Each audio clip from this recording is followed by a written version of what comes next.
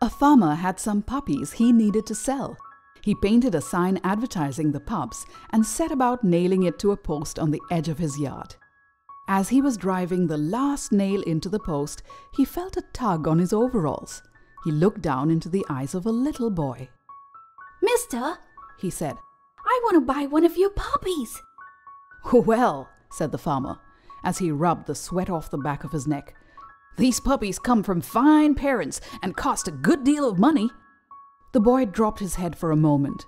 Then, reaching deep into his pockets, he pulled out a handful of change and held it up to the farmer. "I've got 39 cents. Is that enough to take a look?" "Sure," said the farmer. And with that he let out a whistle.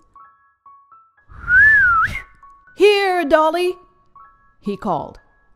Out from the doghouse and down the ramp ran Dolly, followed by 4 little balls of fur. The little boy pressed his face against the chain link fence.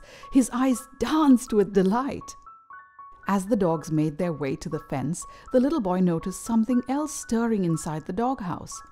Slowly another little ball appeared, this one noticeably smaller.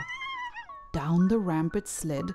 Then, in a somewhat awkward manner, the little pup began hobbling towards the others, doing its best to catch up. "I want that one," the little boy said, pointing to the runt. The farmer knelt down at the boy's side and said, "Son, you don't want that puppy, surely. It would never be able to run and play with you like the other dogs." With that, the little boy stepped back from the fence, reached down and began rolling up one of his trousers. In doing so, he revealed a steel brace running down both sides of his leg, attaching itself to a specially made shoe.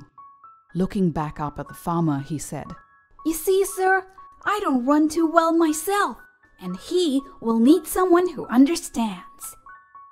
So what have we learned from this story? One should have an empathetic attitude.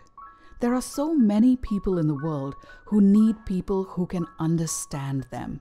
Being considerate and understanding to them will help them regain their self-esteem and confidence.